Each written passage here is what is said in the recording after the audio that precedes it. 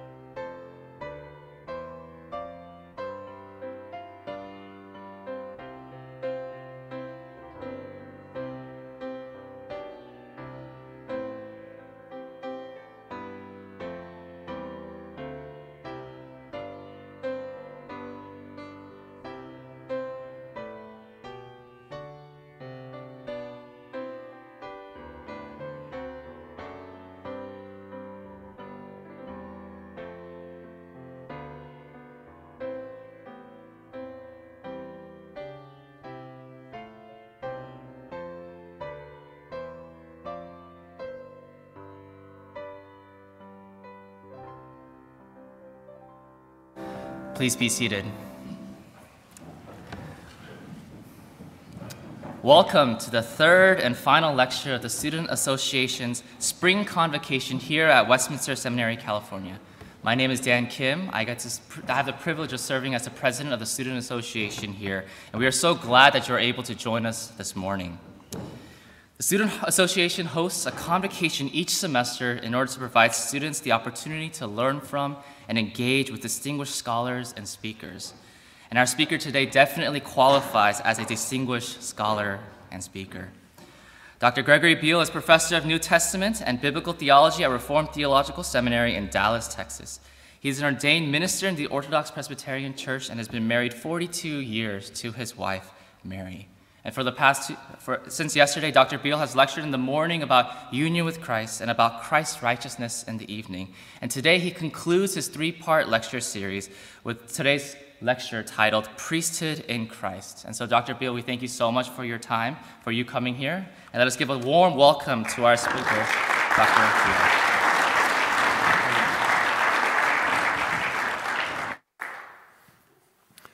Well, it's good to be here.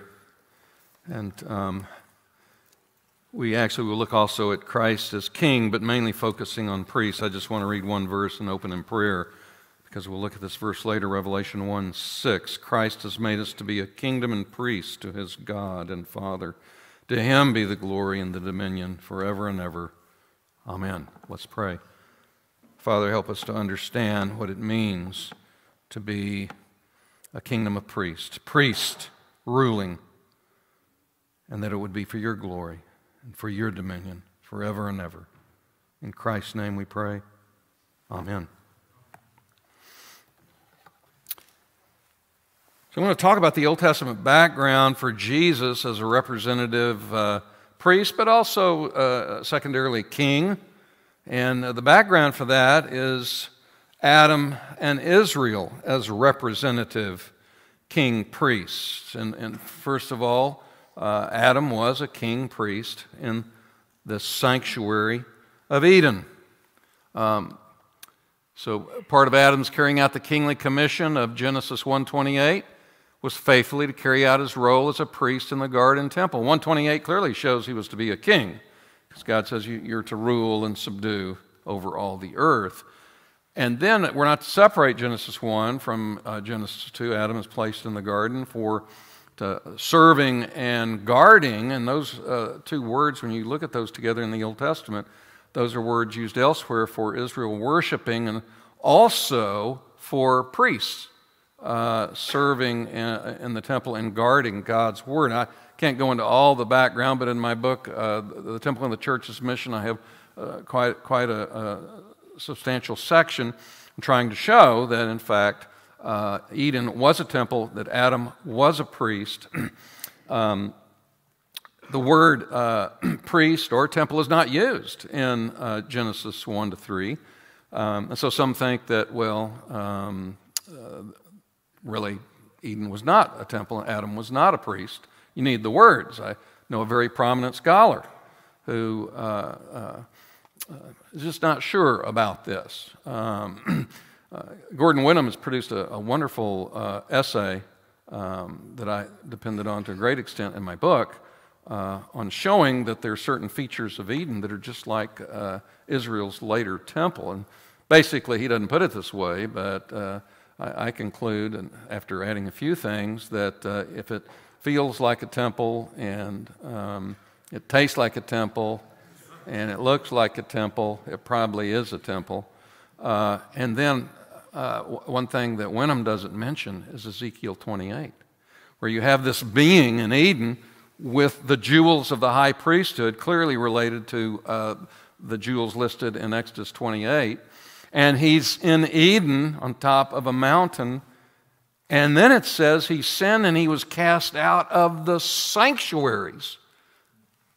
Wow. That word sanctuaries is used of the sanctuaries in Israel's temple. And so clearly identifying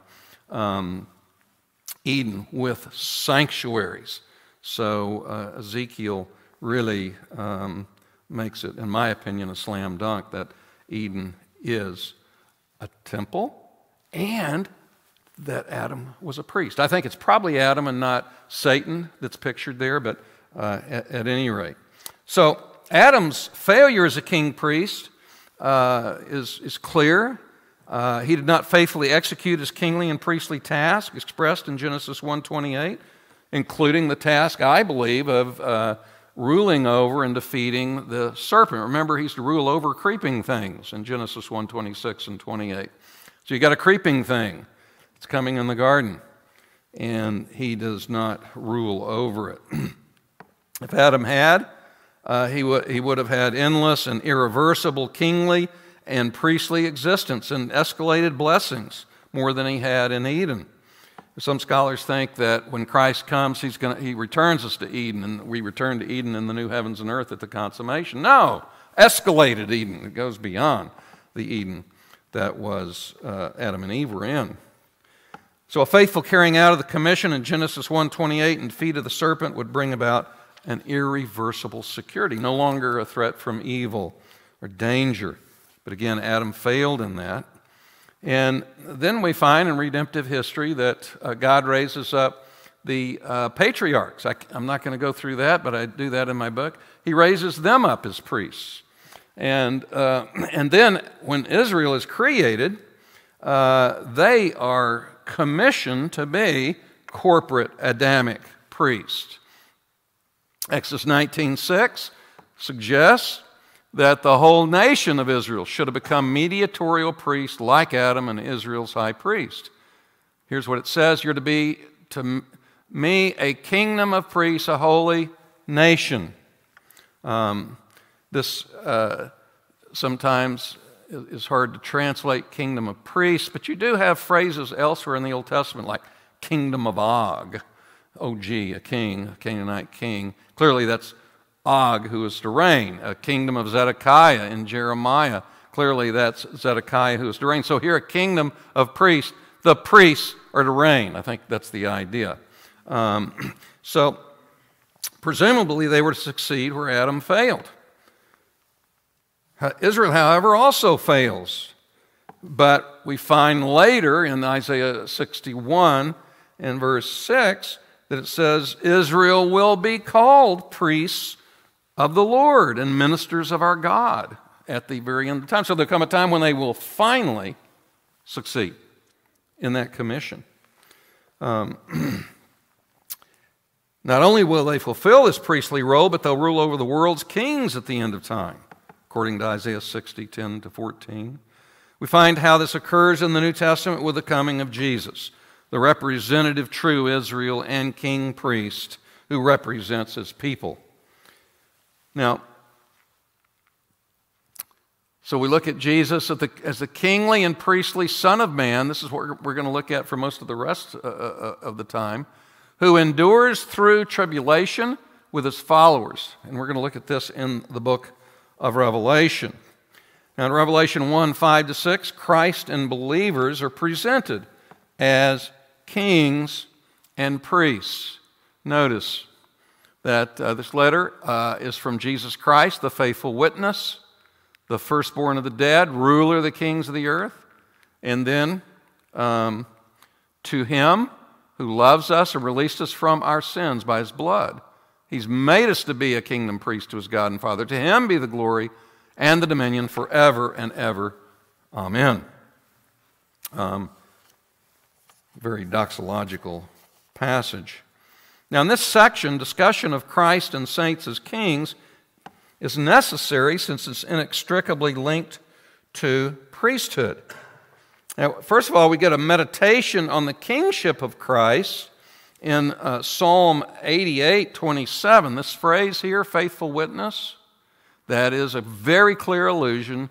You'll see it in the margin of the Nestle-Aland text. And for those of you who weren't in Dr. Bittner's class, if you want to preach redemptive historically, no matter how good or bad your Greek is, buy a Nestle-Aland 28th edition and look at the margins and use them.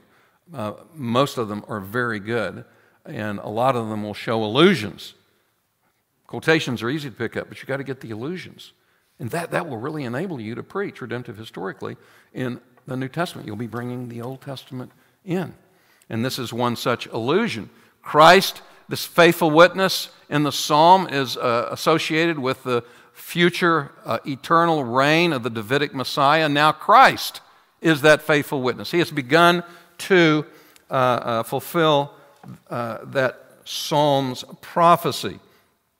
And one of the ways he's done it is through resurrection from the dead. Here's a reference to his resurrection. Remember, part of my purpose in my book is to look at texts where Christ is seen as resurrected and believers are identified with that resurrection. So this meditation on Christ as faithful witness causes the writer to break out in doxology to him who loves us. In fact, in the Greek text, actually, right there, there's a division. There's a space. I like that because you got to take a breath and then go into doxology. To him who loves us and released us from our sins by his blood. He's made us to be a kingdom and priest to his God and Father. To him be the glory. And he is the one who has redeemed his people from their sins through his blood, that is his death. People are released from their bondage to the power and penalty of sin by identifying by faith with Jesus' sacrificial death. His action of loosing us from our sins by his blood suggests a priestly function. That's what priests did. They would offer sacrifices in the blood, which would release the sins of the people in the Old Testament, though that was always temporary. Jesus does it forever, once for all, as the book of Hebrews says. And by the way, we're not going to look much at Hebrews, and someone asked me why. And it's because in Hebrews, I didn't say this to him. I need to say it to him later. But basically, it's because only Jesus is focused on as a priest in Hebrews. You got to do a lot of exegetical footwork to see that the people are identified with Jesus as priest. I think it can be done, and I've done that in my book of New Testament Biblical Theology, but I just don't have time to do it here. But it's still an implication, but a true implication, I think, there. So this may be a typological fulfillment of Israel's redemption from Egypt by the blood of the Passover lamb, as is evident from the clear allusion to Exodus 19:6 and verse 6. Okay, he made us to be a kingdom and priest to his God. That this is not just an analogy, because that's often one way the old is used in the new. This is like this. So believers, we're a kingdom of priests, like Israel being a kingdom of priests. I think it's more than that. I think this is a beginning fulfillment of Israel being a typological foreshadowing of us. Why do I say this? Because notice what it says, made. He made us to be. They were never able to fulfill it. The only way you and I can fulfill it is by God's sovereign hand through Jesus Christ. It's Christ who made us to be a kingdom and priest. Here, as in Hebrews, Christ is portrayed both as a priest and a sacrifice. That's oxymoronic, but that's the presentation. Christ's death and resurrection in verse 5 established a twofold office. So notice here, he is ruler of the kings of the earth. He's the messianic king. He's also a priest, released us from our sins by his blood. So he's king and a priest. Is it accidental that we're all of a sudden then called kingdom and priest? I don't think it's accidental. We're being identified here. Remember, that's part of union, identification. So at the very least, it's mild union here. We're going to see it's strong union in a moment. But there's identification here. So he established a twofold office not only for himself, but also for believers. Their identification, our identification, with his resurrection and kingship means that we too are considered to be resurrected, born from the dead. Now that's the implication. I think we're going to see it's more than that as we go on. So we're resurrected, exercising rule and priesthood with him. We've not only been made part of his kingdom and his subjects, we've been constituted as kings together with him and share his priestly office by virtue of our identification with his death and resurrection. Remember, he's firstborn from the dead here.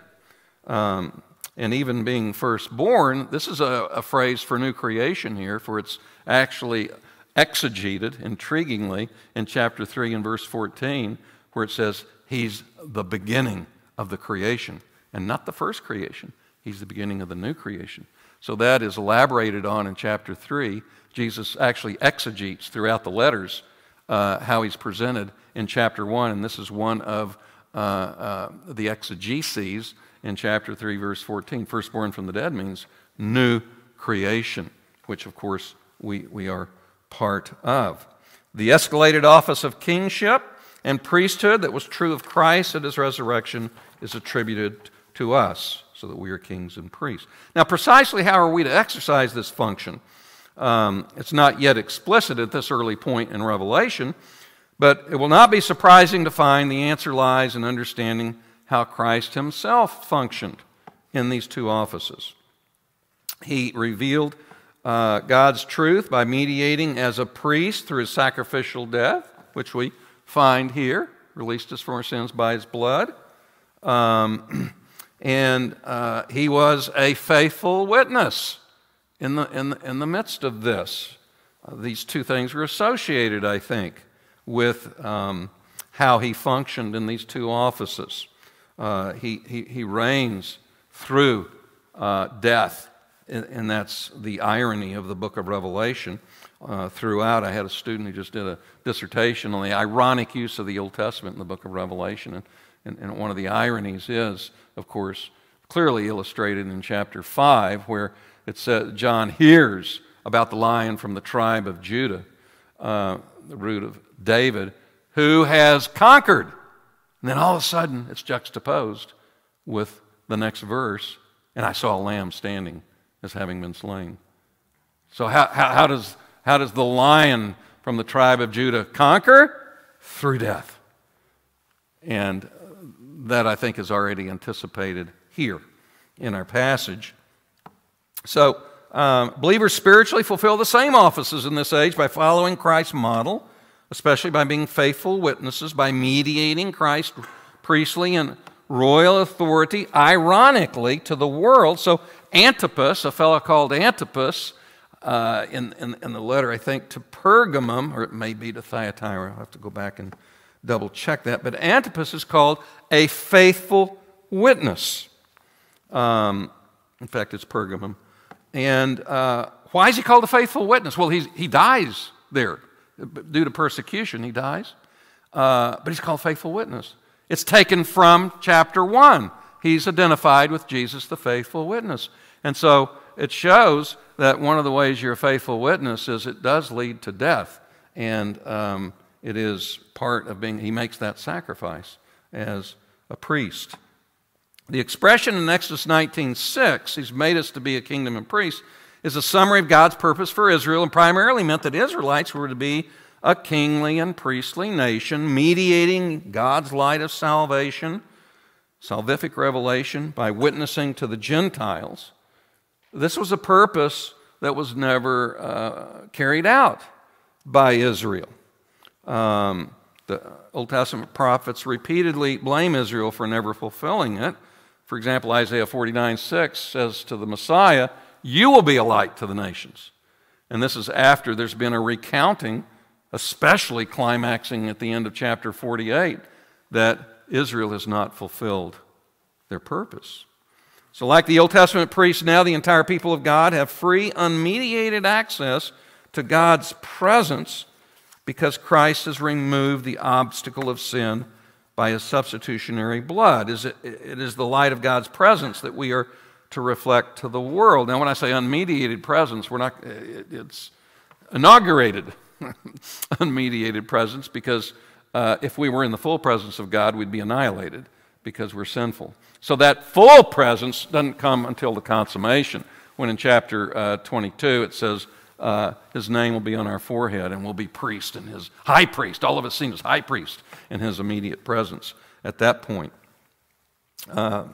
So in view of the redemptive, historical, and prophetic eschatological fulfillment context of chapters 1 to 3 of the book of Revelation, the use of Exodus 19:6, probably, as I said earlier, is not just an analogy, but a typological foreshadowing, for it's in the very context here of Jesus fulfilling the faithful witness and being the one who fulfills the true priesthood. So we now serve as kings and priests in service to his Father, which is to be for his glory.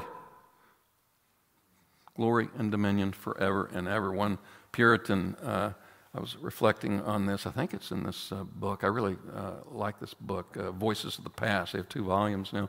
But I was reading, one Puritan said, you know, when we get into our troubles, illness, maybe you've lost your job, the first thing, Lord, how can I get out of this? Deliver me.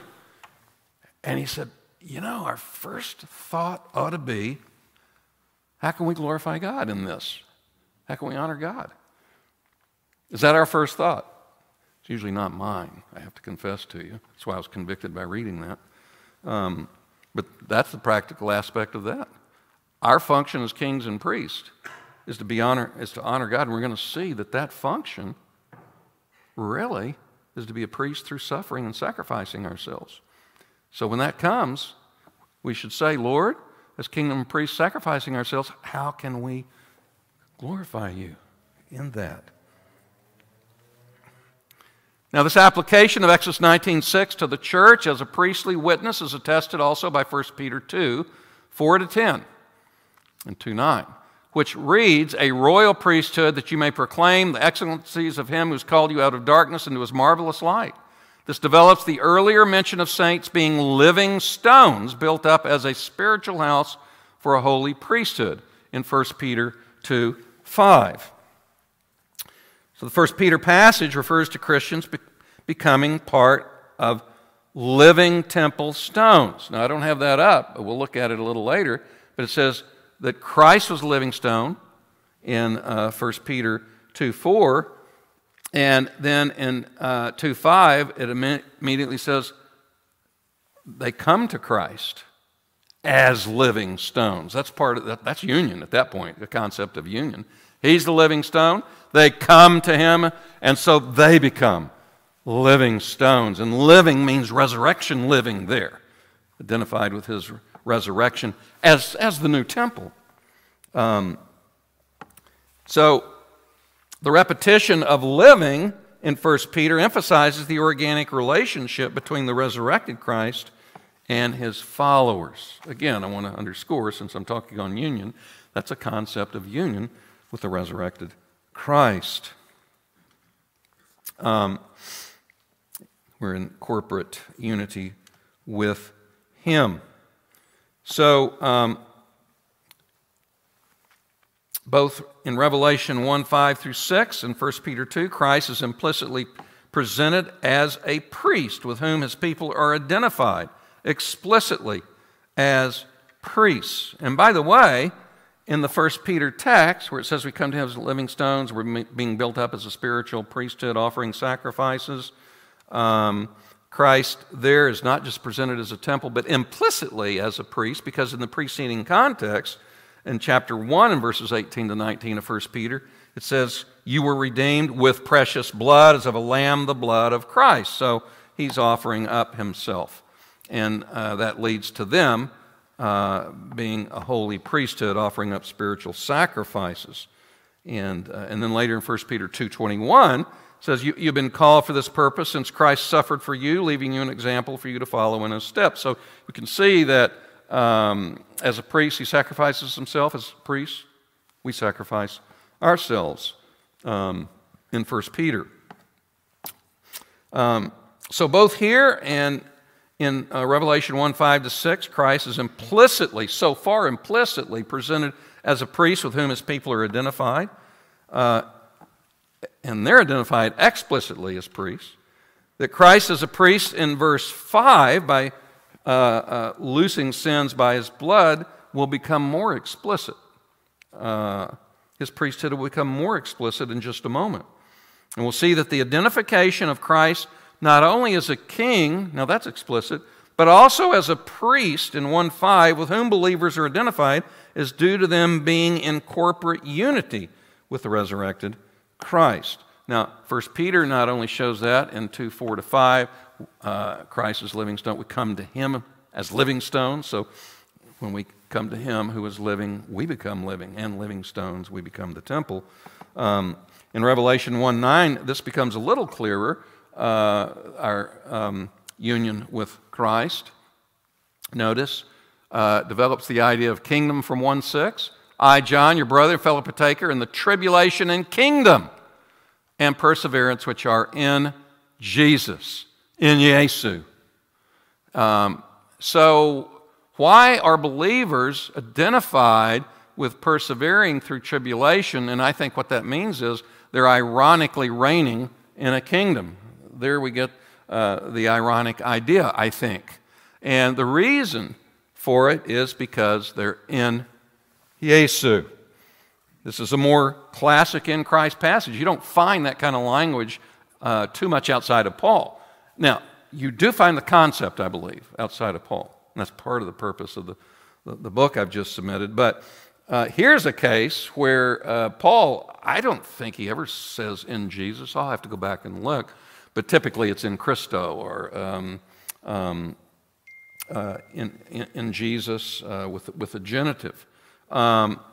So believers have become identified with him. They're in Jesus, and this wording expresses incorporation into the resurrected Jesus. This is tantamount to the concept of living a union with Christ. And there are three ways believers find corporate solidarity with Christ. He still has, by the way, he still has, in his life, he persevered through tribulation and was reigning in a kingdom, though it was a hidden kingdom. But he still has the status of one who did that, so when believers come into union with him in Jesus, they are attributed that as well. And so they participate in Christ's history. That's part of what union is. Remember, participating in the Historia Salutis, Christ's death and resurrection. In this case, participating in the kind of life Jesus lived on earth. We've already seen how they're identified with Christ as king and his kingdom, but now we'll see the more specific reason why they share such a kingdom. It's because they have an existential share in his very resurrected being as a king. This is the risen Jesus, as we're going to see in the context here very, very quickly. So that it's not just participating in his history, but if they're really in Jesus, it's a living mystical union, I think, if they really are in Jesus. So it's both participation in the status of what he did in history, but also they're in union with him and, of course, identified with his realm. Those are three important aspects that we saw yesterday of close relatedness, of which, remember, the four subparts were union, participation in the history of Christ, identification with his realm, and incorporation. Okay, those are different ones, and sometimes those overlap. We see three of those, I think, overlapping in this passage. Now, believers are reigning in a kingdom by enduring through tribulation because that is what Jesus did. It's likely that they are also priests because they are in Jesus. Now, priesthood is not mentioned in verse 9, but it's likely that that's why they're called not just kings. Of course, they're kings because they're in Jesus here, but probably that's why they're also called priests, because he has the status of priest. And we're going to see that in a moment in spades. Since Christ has the status of all these things, his followers share in his status. Now, Revelation 1:12-16 is where we see Christ explicitly identified as a priest. He is presented as the Son of Man. And the Son of Man was not just a king in Daniel 7. He was also a priest. I had not seen that until very clearly. Some had said it, but I wasn't sure. And then, and I also wasn't sure that Daniel 7 theophany portrait of God sitting on a throne, the Son of Man coming in before the throne, I wasn't sure it was a temple thing, but Nick Perrin has now convinced me in his book, Jesus as Priest, which is a Baker Bookhouse. Here we find our text, though. Let's look at it. Let me just, I don't want to get any phone calls. I'm getting nervous here. Now I'm comfortable. Okay. So here's our passage where I think we find Jesus really explicitly presented as a priest. So far it's been implicit. I turned to see the voice that was speaking with me, and having turned, I saw 7 golden lampstands, and in the middle of the lampstands I saw one like a son of man, clothed in a robe reaching to the feet, girded across his chest with a golden sash. His head and his hair were white like wool, like snow, and his eyes were like a flame of fire. His feet were like burnished bronze when it has been made to glow in a furnace, and his voice was like the sound of many waters. In his right hand he held 7 stars, and out of his mouth came a sharp two-edged sword, and his face was like the sun, shining in its strength. Now, he's presented as walking in the midst of the 7 golden lampstands. Now, chapter 1 and verse 20, you'll remember, says that the lampstands, the 7 lampstands, are the 7 churches. So he's identified as walking among the churches, portrayed as lampstands. And by the way, it's very clear that here we get an identification of a visionary symbol, lampstands. You don't often get that in the book of Revelation, but you still have to ask the question, why are they presented as lampstands? Just to identify them is not enough. Why are they presented as lampstands? And the reason is they're part of the temple. They're part of the furniture of the temple, figuratively speaking. Exodus 25:37 describes the lampstands, of course, as being in that holy place in the temple. Zechariah 4:2-10, which is actually the allusion of the lampstands here in our passage, also speaks of the lampstands as being in the temple. So the Old Testament priest, what's going on here? Why is Jesus walking among them? Well, the Old Testament priest, one of the duties was to trim the lamps, remove the wick and old oil, refill the lamps with fresh oil, and relight those that had gone out. So the idea here is Christ is tending the ecclesial lampstands, and by commending, correcting, exhorting, warning, as we see throughout the letters. And part of the task of Old Testament priests was to tend the light on those lampstands. So he's clearly, really explicitly presented as a priest here. That he is said to be one like a son of man is based on Daniel 7:13. That is an allusion there to Daniel 7:13. And obviously here he is the resurrected Son of Man. This is a vision of the resurrected Christ right here. I think maybe this is a time just to take a few minutes to talk about why the Son of Man is not just a king but also a priest. It's very clear in Daniel 7 that the Son of Man is coming on clouds, coming before God's throne to receive authority, and that becomes very clear in verse 14 of Daniel 7, where it says he will rule over kingdoms forever. And so he's certainly a priest, a king, but how about priest? Well, here's what Perrin in his book, Jesus as Priest, summarizes from Daniel 7, arguing that Jesus is very closely identified with a priest, and since he is so closely identified, he probably is. So notice here, number one, the first indication, the temple foundation stone of Daniel 2 that smashes the four-port kingdom that is parallel with the Son of Man of Daniel 7, who takes over the former rule of the four ungodly kingdoms.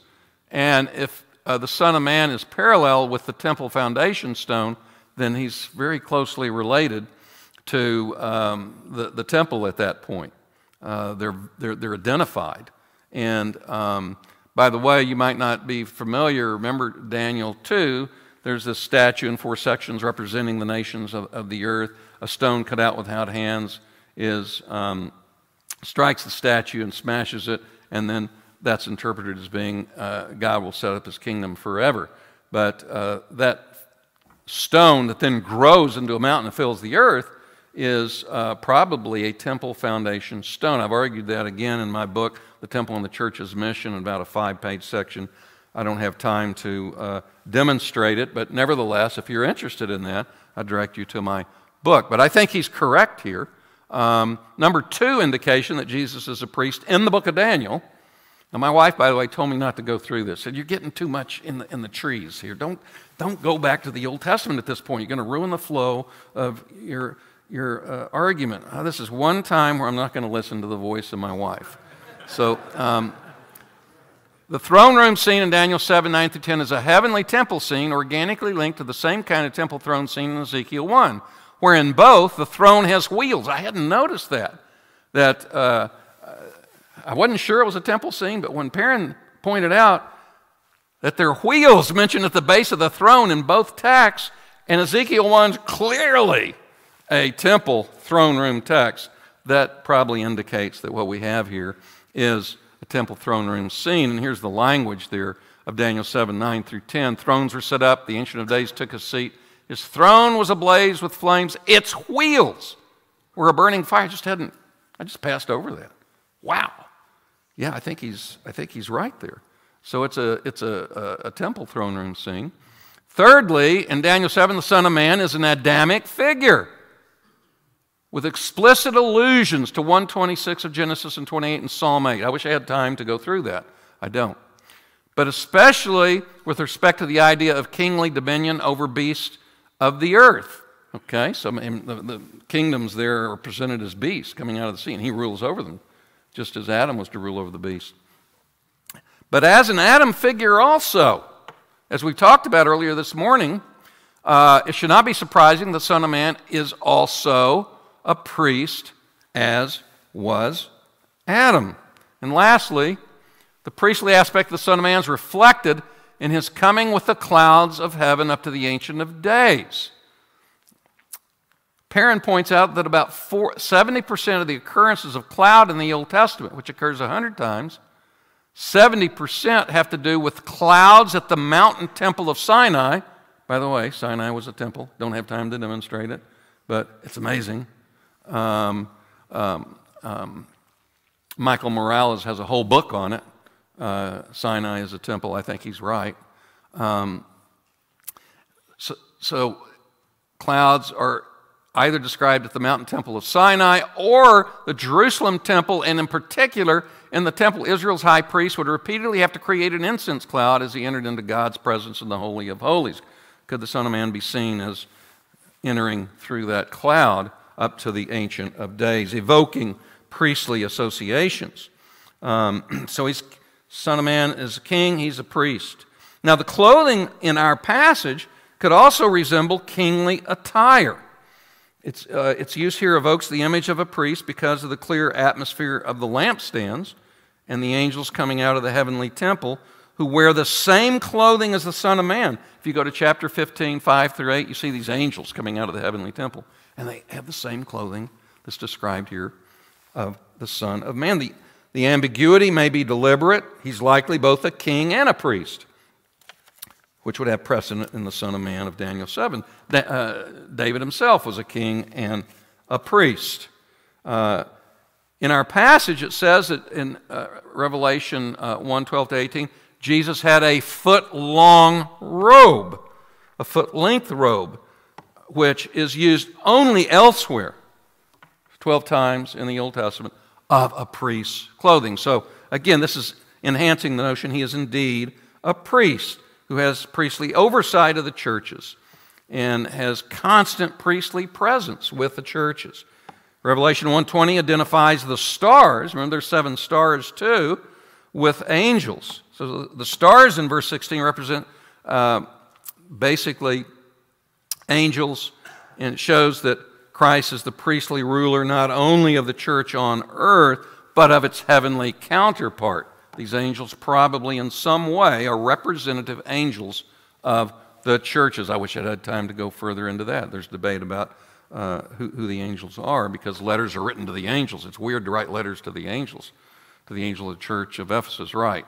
I wish I had time to go into that. Also in our passage, you find, we'll come back to it here, you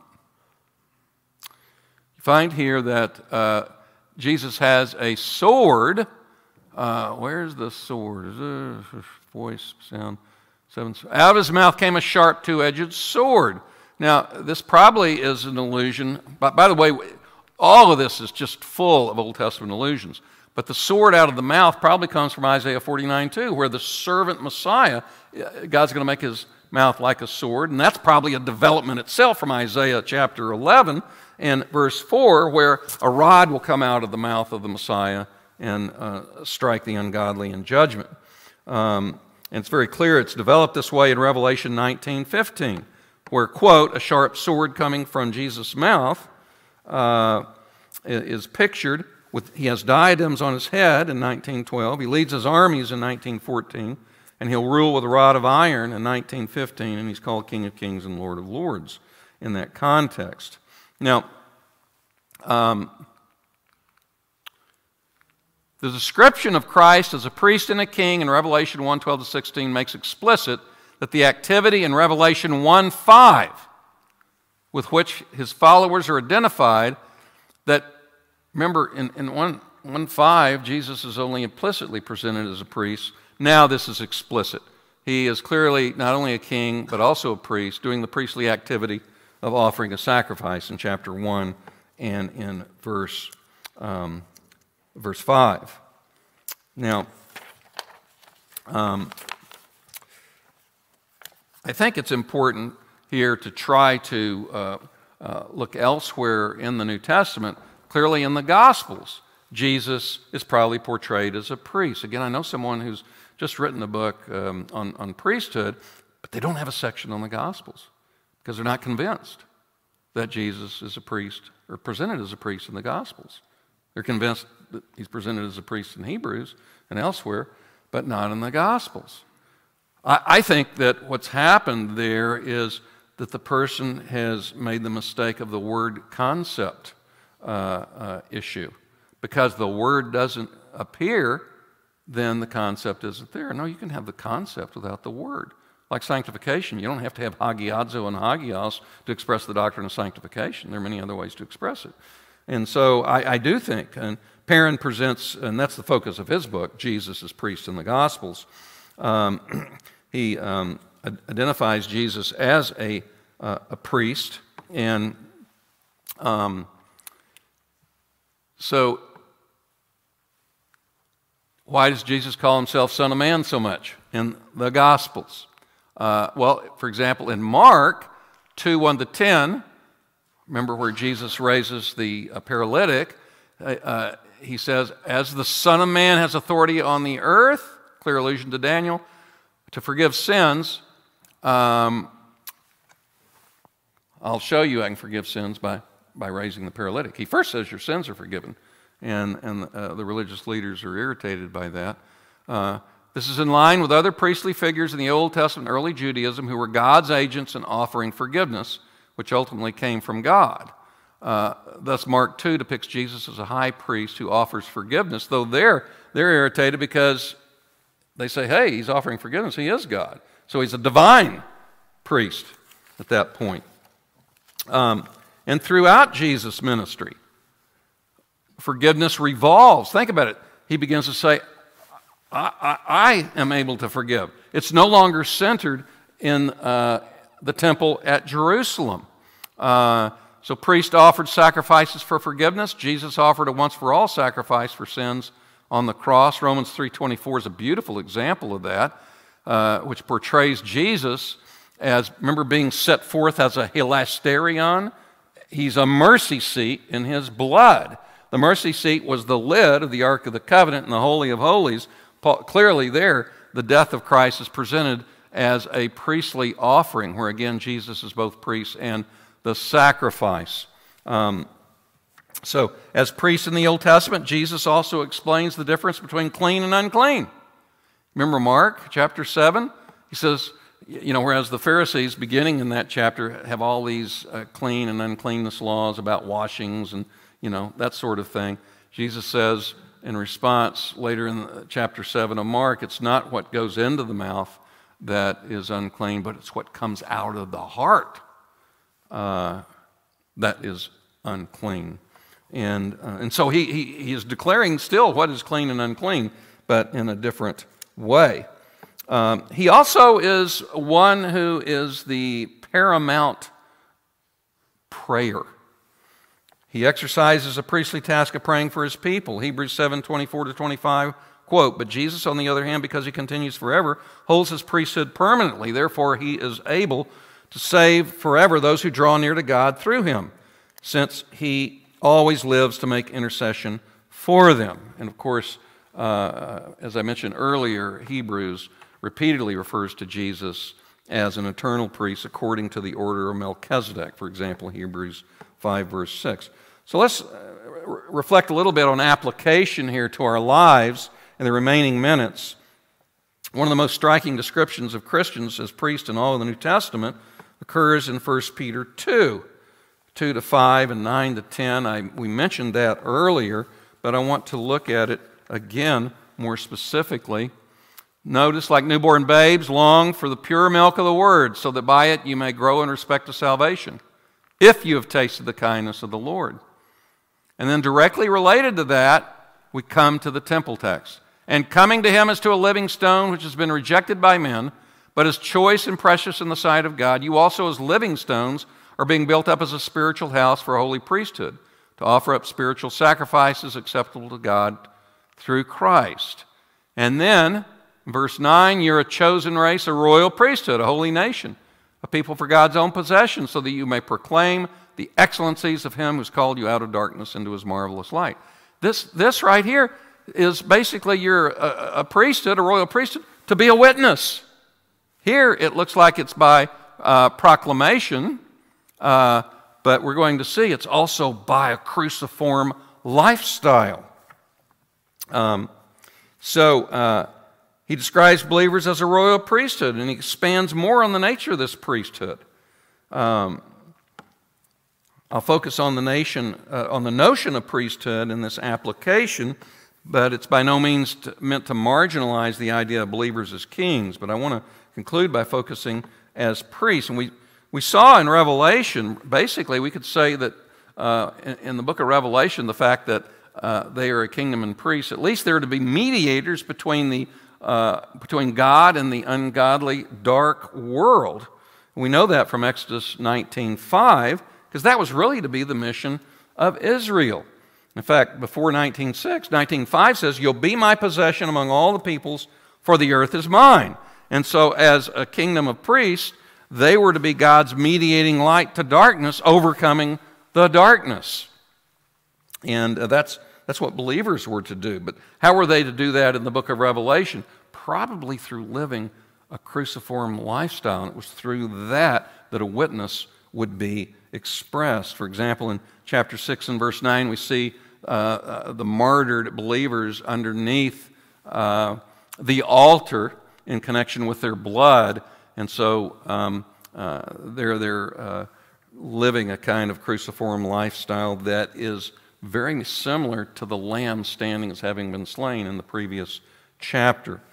1 Peter 2 makes explicit the role of believers as mediatorial priests, as we just looked at here in the bottom here. The main point of being a kingdom of priests is to be witnesses. That's interesting, and that fits, doesn't it, with chapter 1 and verse 5 of Revelation? He's the faithful witness. So, one might say, well, that really doesn't have that much to do with priesthood, more with kingships. It's an allusion to the psalm, but in fact, it is connected to priesthood there, and now we find Peter says that's explicitly part of the purpose of being a priest. Now, there's several Old Testament allusions in this verse. I want to just focus on priesthood, holy nation, as we've seen. That is from Exodus 19:6. And we've seen that it's about priests who reign, kingdom of priests, priests who are to reign. I mentioned a few passages that I think demonstrate that. Now, this is to say, really, what are we saying? That Israel had an evangelical mandate as being a kingdom of priests. Most Old Testament scholars really don't focus on this, and they say that, no, they really did not have that mandate. You don't find that really anywhere. And the reason you don't find it anywhere is because of disobedience, in my opinion. So I remember debating someone about this. I said, well, you just don't, this is one verse, and you don't want to make a mountain out of a molehill. And but I think this is the charge, and I think it fits with what Adam was to do as well. He was to go out of his sanctuary, spreading God's presence as an image bearer reflecting God, as his progeny was intended to do. One way to ask ourselves how we know whether we're really in Christ's temple is how much we long for the pure milk of the Word. Notice the juxtaposition. Newborn babies long for the pure milk of the Word so that we may grow. And then immediately we have this text coming to him as to a living stone, which has been rejected by men. And so I think one way to know whether we're in the temple is longing for the pure milk of the Word is inextricably linked to being a part of the temple. How much do we long for God's Word? That's a sign as to whether we're in the temple. Another aspect of that is priests were to learn and especially teach God's Word. So we're people who should yearn for the Word and know it well, whether we're an elder or not. Another sign of being a priest in the temple is if we desire to pray, since this was to be a function of priests in God's end-time temple. So Isaiah 56:7 says that the temple was to be a house of prayer for the Gentiles, interestingly.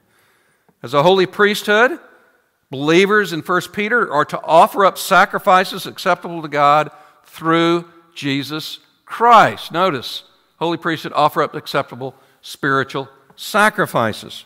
And what do we sacrifice? Well, we'll go on to next slide. We sacrifice ourselves, Romans 12:1. I urge you, therefore, brothers, by the mercies of God, to present your bodies a living and holy sacrifice, acceptable to God, which is your spiritual service of worship. And likewise, similarly, in 1 Peter, Peter also specifies how we are to sacrifice ourselves. For you have been called for this purpose, since Christ also suffered for you, leaving you an example for you to follow in his steps. So we're getting this idea that being a priest, yes, is to be a person who prays. Yes, a person who knows God's word, but it's to sacrifice. But it's to sacrifice ourselves, to live a cruciform life. And whenever trials come, we have to sacrifice ourselves in various ways. Christ atoned for our sins by his sacrifice. We follow him. Of course, we can't atone, but we follow his example of suffering. And there are innumerable ways that we can sacrifice ourselves as priests in the new temple of Christ. For example, in 1 Peter, it later develops this idea of priesthood and what it's like and how priests are to function. Notice here we find, beloved, do not be surprised at the fiery ordeal among you which comes upon you for your testing, as though some strange thing were happening to you. But to the degree you share the sufferings of Christ, keep rejoicing, so that at the revelation of his glory you may rejoice with exultation. And that continues, if you are reviled for the name of Christ, you're blessed, because the Spirit of glory and of God rest on you. Make sure that none of you suffers as a murderer, thief, evildoer, troublesome meddler. But if anyone suffers as a Christian, he is not to be ashamed, but to glorify God in this name. Now notice that they are sharers in the sufferings of Christ. And how are they sharers in the sufferings of Christ? By the way, that's a concept of union there. Okay? Identification with his sufferings. And here, how do they suffer? If you're reviled for the name of Christ, you're blessed. So being reviled for the name of Christ is one way that they suffer. In this phrase here, notice it. Why are you blessed? The Spirit of glory and of God rests on you. Isaiah chapter 11 and verse 2 refers to the coming Messiah and said, the Spirit will rest on the Messiah. And here probably that is the illusion that we have, that they are being identified with that Spirit that came to rest on Jesus. They're being identified with that Spirit, the Spirit of glory. And what's glory right here? It's the glory of the resurrection of Jesus Christ. And so they're being identified with that, another aspect of union again, with the resurrected, glorious Christ. So, and we've already seen that 1 Peter 2, 4-5 has identified believers as being a part of the temple. So it's probably the glory of the resurrected Christ in the heavenly temple. And in the very next verse after this one right here, it says the following, for it is time, if it is time for judgment to begin with the house of God. And there the house of God occurs, word house, only one other time in Peter, and it's in chapter 2, verse 5, where they are a house for a holy priesthood to offer up spiritual sacrifices. So this passage about sharing the sufferings of Jesus, having his Spirit going through it, his resurrection Spirit, and by the way, it's that which probably energizes their endurance through sufferings, the resurrection power of Christ, and it's in the house of God. They are priests offering themselves in the house of God.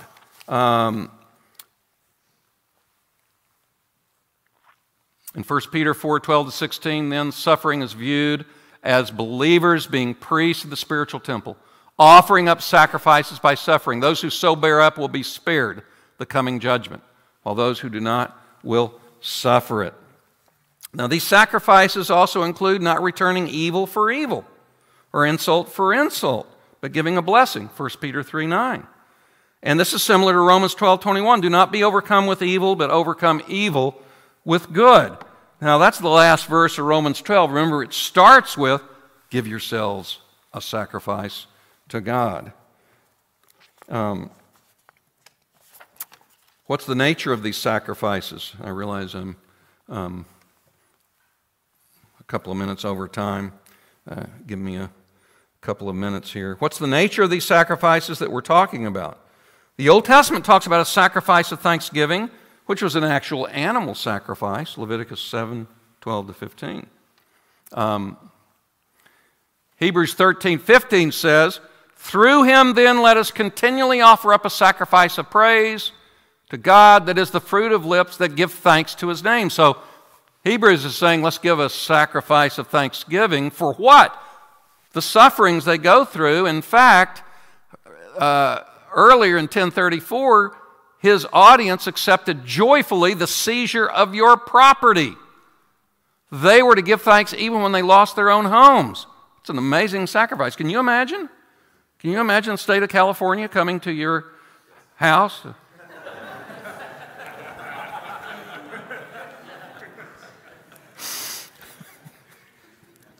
Let's put it this way. I live in Texas. I can't imagine it in Texas. You know, we have T-shirts, don't fool with Texas. But that's amazing. You think about that. That takes supernatural resurrection power to offer thanks of sacrificing your house for the Lord. How does this apply to us? Well, I remember in my church in New England, there was a fellow, he was an accountant for a car dealership, and his boss came to him a few months before tax time. He said, you know, we're going to need to hide some of our profits. He said, oh, I can't do that. He said, I completely understand. You're a really honest guy. But, you know, you need to work for the team here, and we can all make a little bit more money if you do that. He said, I don't think I can. And that kind of, they went back and forth. He said, okay, you can't have your job then. So he lost his job. That's a sacrifice. He was a priest sacrificing himself. That's cruciformity. To lose your job or your home. And it was a sacrifice of thanksgiving. To offer a sacrifice of thanksgiving now would be to thank God for whatever trial you are in or I am in. To trust him in the midst of it. Knowing that God causes all things to work together for good to those who love him, those called according to his purpose. So now you know I'm finishing. Last overhead. What does it mean that we are priests? Well, we're mediators, we're summarizing between God and the dark world. That's what you and I are, witnesses. One of our priestly functions is to sacrifice ourselves in various ways. Cruciformity. We pray like Christ as priest. We declare what is clean and unclean. In other words, you know, as believers, as brothers and sisters, we need to convict one another of sin. And of course, then elders do that as well in a more official capacity. Like priests, we should know God's word well. I talked last night about how Eve did not know God's word. And ultimately, Adam was accountable for that. Do we know God's word well? Jesus in the wilderness is presented by Luke as the last Adam. Because the genealogy ends with Adam, the son of God, and then goes into the wilderness. And he quotes God's word perfectly in response to the devil. Not only showing himself to be true Israel, but true Adam, doing what Adam should have done.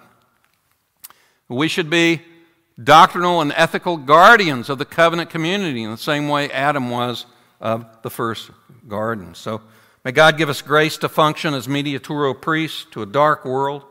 The more unified we are about this priestly role of sacrificing ourselves and reflecting God's light to the world, the more impact there will be on the world. It's through sacrificing ourselves through various forms of suffering that will reflect God's light and gain the attention of some in the world and silence the world's accusations against our faith, as 1 Peter 2:15 says. For God loves to demonstrate the power of the gospel through weakness. Quote, I'll rather boast about my weaknesses so that the power of Christ may dwell in me. And when we sacrifice for one another within the covenant community, we grow in our unity, and it is a real witness to the world. Let's pray. Lord, give us grace to be faithful priests and sacrificing ourselves for you, following you, Lord Jesus. In Christ's name, amen.